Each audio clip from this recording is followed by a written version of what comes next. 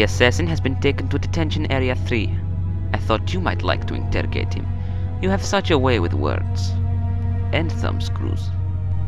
I just don't understand why you told your personal guard to ignore the assassin.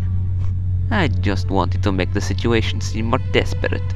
By letting Sharp deal with the pathetic assassin, I make it appear there are constant threats upon my life. No wonder they call you scheming. What about the soldier boy?